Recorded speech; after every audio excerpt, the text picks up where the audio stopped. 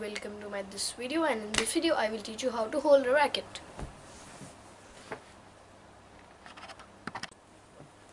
So let's start.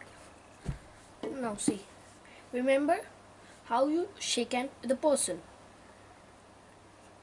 You shake hand like this.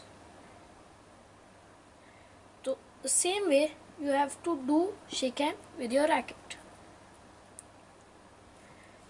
Shake hand, and remember that there should be a V formed between your first finger and your thumb.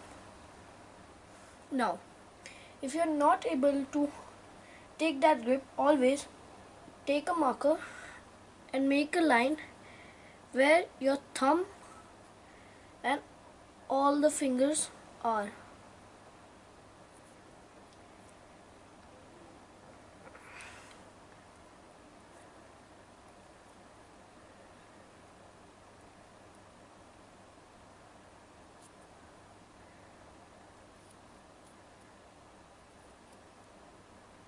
Like this. Now remember that the V ending point should directly point to the frame of the racket. Like this.